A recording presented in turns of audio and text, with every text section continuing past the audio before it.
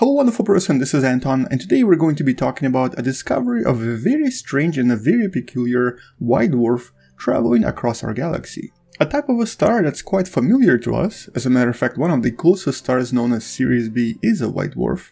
But in this particular case, this white dwarf is very strange and also seems to have a very unusual motion across the night skies. So let's talk about this and welcome to What the Man.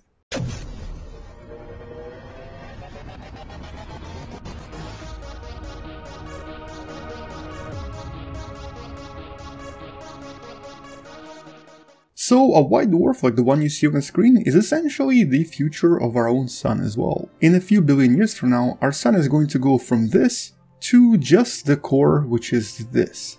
And these white dwarfs are pretty much all over the place. We believe that these are going to be some of the last remaining stars, although technically it's hard to call these stars because they no longer have any nuclear reaction on the inside. A more appropriate term for these objects is a stellar remnant.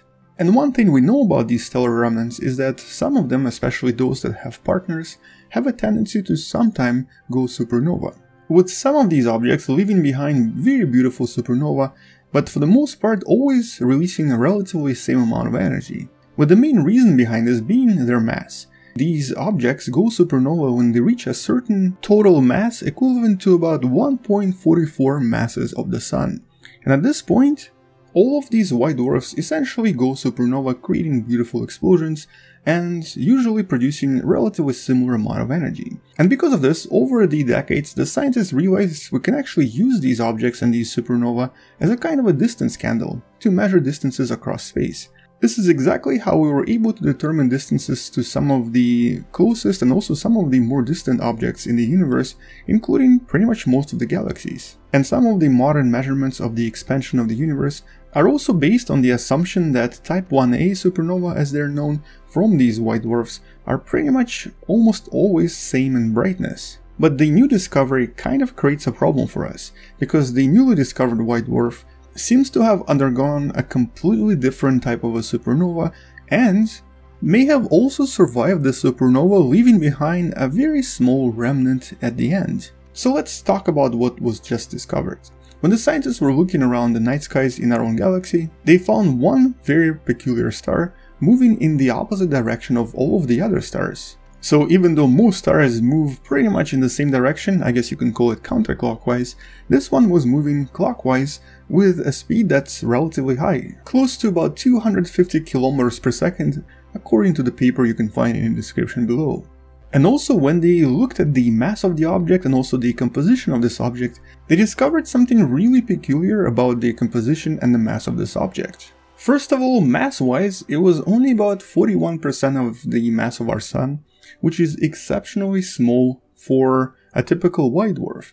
With white dwarfs, if they have more mass, they actually become smaller in terms of size, as you see with Series B on the left, because the mass itself starts to squeeze the object and essentially gives it more density. However, this particular white dwarf is much larger in size and also much smaller in mass, and though by itself it can be explained in possibly different ways, considering the fact that it also has very different composition makes this an extremely strange object. So for example, for Series B here, its atmosphere is mostly made out of hydrogen and helium, with some carbon and oxygen present as well, most of which is actually inside the object in the core. For example, our Sun is very likely going to become something very similar in a few billion years from now.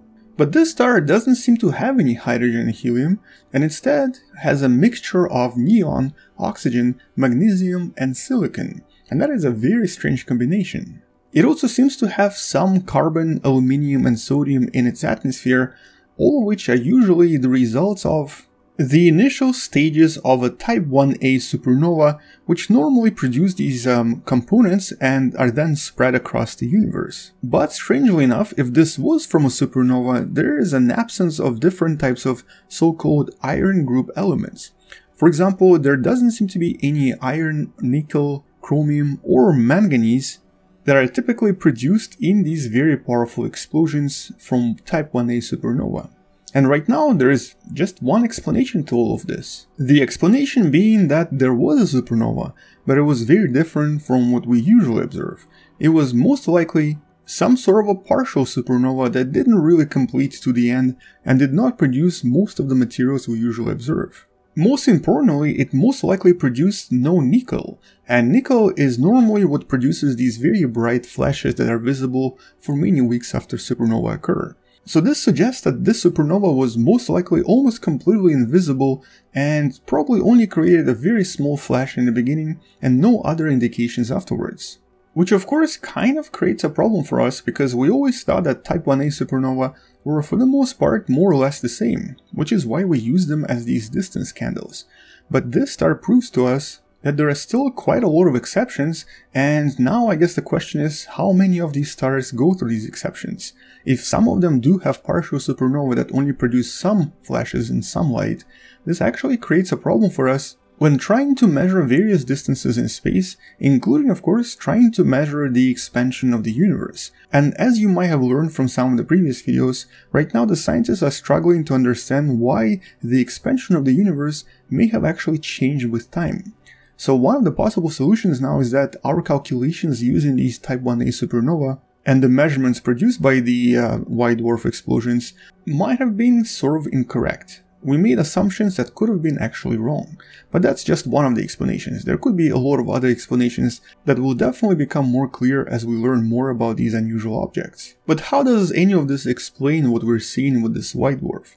Why is it so much smaller? Why does it have different composition? And most importantly, why is it moving across the galaxy in the opposite direction? Well, the scientists behind this paper believe that the scenario was as follows. Typically, in a binary system with a white dwarf, at some point, if the two objects are close enough, the less dense star, as you see the one here on the right, will eventually start losing its mass, and the mass will be accreted around the white dwarf. And though in some cases these lead to explosions, in other cases these also lead to the increase in the mass of the actual white dwarf. But in this scenario, the scientists think that the second star was also a white dwarf that will create a kind of a channel of mass transfer between two objects, which for the most part is usually kind of stable, but in some cases might be disrupted by certain events.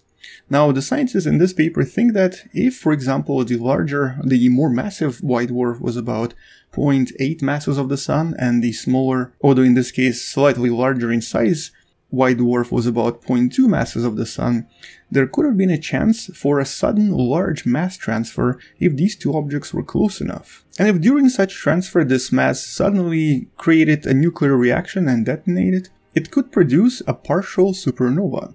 And the scientists then believe that during such an event, the binary objects would then separate from one another, and the more massive object would start moving at a speed of about 280 km per second. So this is one of the potential explanations to how such an object could be born, and how it could have the components and the materials present both in its atmosphere and on the inside. But there could be of course other explanations. Although the most important part of this finding is that we now know that partial supernovas seem to be possible, and so we have to be a little bit more careful when making assumptions about Type 1a supernova being for the most part relatively similar. This also could be a Type 1a supernova, but it just was much weaker and never really got to finish what it started. In other words, it never really completely destroyed the white dwarf. But in order to understand all of this even better, we definitely need to try to discover more of these unusual white dwarfs somewhere out there, to try to see how common these are and how often these explosions occur. For now, all we can do is continuously study this object and try to understand it a little bit more, and try to see if we can maybe discover its true origin and learn something else from it. Until then though, that's all we know about this unusual object for now, and once we learn more I'll make sure to follow this up with another video. Make sure to subscribe, share this with someone who loves learning about space and sciences, and maybe come back tomorrow to learn something else. Also consider supporting this channel on Patreon, it does help me quite a lot. And alternatively, you can also support this channel by buying the Wonderful Person t-shirt you can also find in the description below. Either way, I'll see you tomorrow, space out, and as always, bye bye.